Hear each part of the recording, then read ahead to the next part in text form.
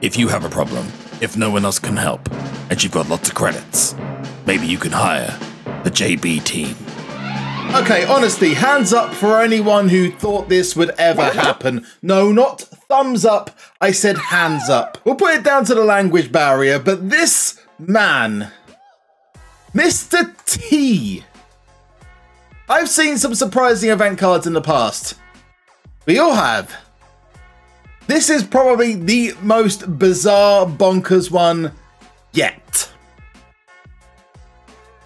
Just amazing, amazing that we actually have. This is a celebrity Hall of Fame entrant. This is a man, by the way, who has been at WrestleMania twice, number 1 and number 2. So he is part of the WrestleMania legacy, a big part of the WrestleMania legacy.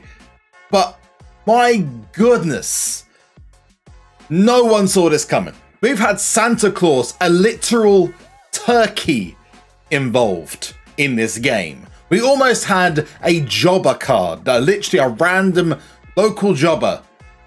Mr. T was not a list of the people that I expected to ever see in this game. But here we are, and it's great. I love it. It's a Power and Toughness card. It's what you would have expected.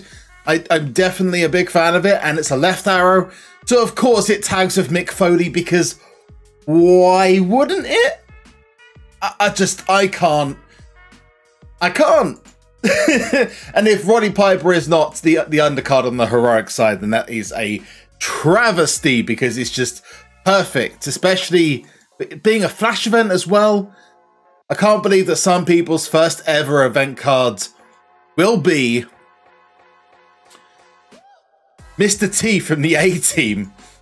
Clubber Lang. Anyway, this is a Flash event. Yes, this weekend's events are Flash events. That means this Road to Glory will last for 48 hours, then followed by a ring domination for another 48 hours before we get to next week. Now, this raises a very big question. What exactly are they throwing this massive event at us for? That I might be able to answer for you in a second. But I want to know, guys, should we get more celebrities involved in the Hall of Fame? Well, let me know in the comments. Let me know who you think out of the Celebrity Hall of Fame that you would like to get into SuperCard, because that would just be... I'd like to see some of the names in there. I mean, Ozzy Osbourne could actually be in it. Yeah, I'm actually going to move this on to where I think this might be going. And I'm going to say, smack a thumbs up on the video if you want to see the Hall of Fame cards back, because that may be where this is leading. We might finally be getting a return of the Hall of Fame cards. Now, in the past, they've done Money in the Bank cards. They've done the older spring cards, summer cards, the Halloween cards, the Christmas cards, but they've never gone back since season 5, if I'm not wrong, for the Hall of Fame cards. We've been missing them for at least a season and a bit, until potentially now. If you don't remember the Hall of Fame cards, then let me remind you about the absolute beauties that they were, the likes of China, for example. These were the ways of introducing names like the Honky Tonk Man, like Hacksaw Jim Duggan, like Jim the Anvil Neidhart into the game. You do have the throwback cards as well, but I'm talking purely about the Hall of Fame cards. Is this the time we bring that back to the game, especially now we've had 2 successive Hall of Fames in 1 year because of the delays at WrestleMania 36. This is the perfect time, and the reason they're speeding this up could be related to their content going forward into next month. The Super Pass is probably going to be back once every single tier now, and it's mentioned quite heavily in the description within the game on Google, Amazon, and Apple's stores. So seeing that probably means it's going to be a regular feature. Just imagine that with the Hall of Fame cards from Season 5 backwards, with brand new Hall of Fame cards now. That would be insane. But it also brings up the fact that Rob Van Dam was a Hall of Famer. Yes, Bianca Belair was not. But there are so many legends in WrestleMania tier. Now we've actually got the first ever celebrity Hall of Famer in the tier. This just all, maybe it's not, maybe I'm getting too hyped up. But if I was a betting man and I had to choose any option, I would be going, this is a sign that Hall of Fame stuff's coming. We've had a lot of hints towards it. A lot of hints. Talking about the month, going into next month, we got a Royal Rumble card and the login bonus. Let me know what you got in yours in the comment section, along with your Hall of Fame comments as well. Let's see which one. 200 extra credits. Thank you very much. Raquel Gonzalez, who is a... No, I thought it was going to be an F1, but I trained that card away. Oh, by the way, there's a big video coming up. Just saying. Now, I am hugely excited for the Flash events this weekend, but one thing I am not excited for is the time changes. And oh, woohoo! This is a bit of a bombshell to drop. So let's talk why this has happened. The likelihood, we have had no official reasoning, by the way, so nothing official has come from the guys at WWE SuperCard or 2K, but my guess would be it is related to the myriad of network issues, network errors, waiting on the networks, maintenance for the network maintenance. The first big change is that events will go live 2 hours later than they usually go live, which is at 8 PM UK, 9 PM in Europe, or at 12 PM Pacific time.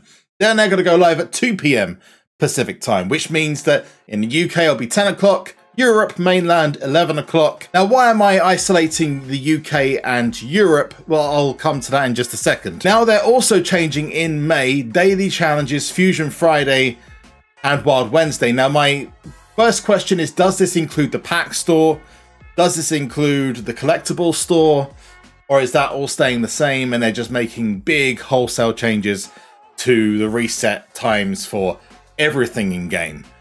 Because the whole aim of Season 6 and Season 7 was to bring everything together at the same time, and that seems not to have worked for one reason or another.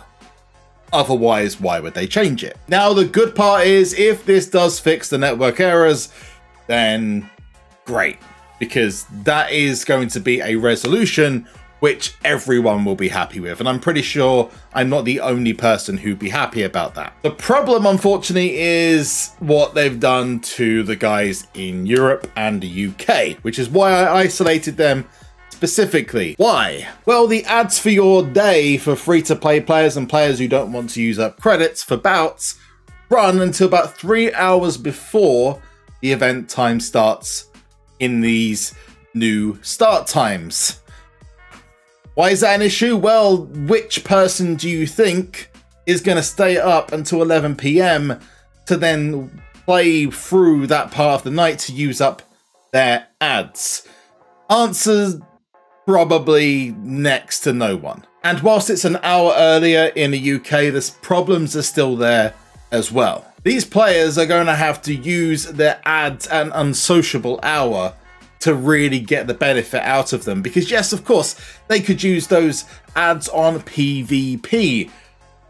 But why would they, when they've used these for events going forward? This makes a massive argument for the fact that there would be a huge advantage to US and Australian players, as an example, but I'm sure there's other countries specifically over those European and British players for ads in events. If this is to do with the network maintenance stuff, then my hat comes off to you, Cat Daddy, but please do reconsider the times, because you're putting European and British players into a situation where they could miss out. And going by the replies on Twitter and my Discord server, people aren't happy at all. Like, seriously.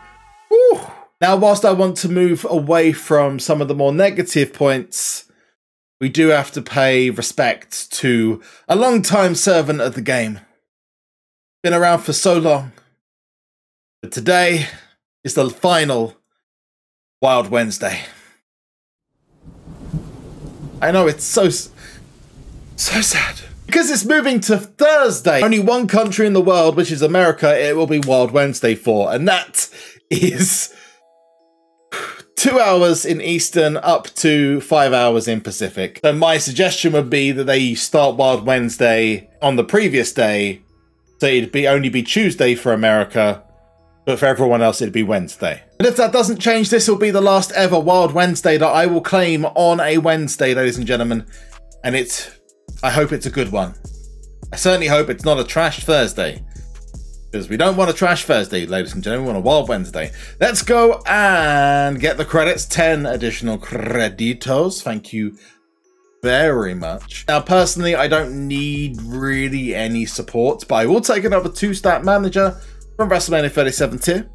Let's go! It's a WrestleMania 37 Universal Championship, which, you know what? I'm going to keep that. I don't know why, I just think it looks nice. Maybe it will have to be used at some point. Woo! New card to the catalogue as well. Will we get another WrestleMania 37 from the main Wild Wednesday? We shall find out in 3, 2, 1. Don't let me down, Wednesday pack. Nah.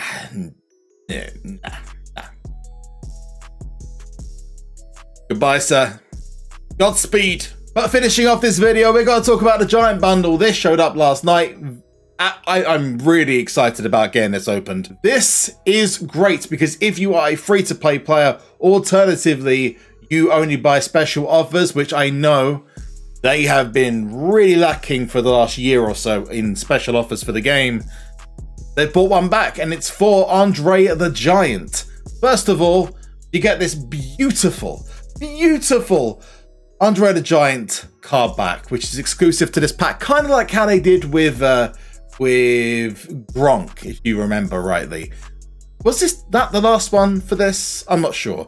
You also get 1,200 credits and 1,200 super coins as well, which is a really good deal. You can buy 2 of these, and the odds for you getting a WrestleMania 37 Andre the Giant is really good. And all of that is just for £4.19. So if you're looking for a deal, this is a deal. Like, seriously, this is a really good deal. And so much of a good deal, I'm going to go buy it myself. Giant Bundle, is it going to be... You know what? I don't care if it's cash or trash, because personally, I think this is a good pack regardless of what you get inside.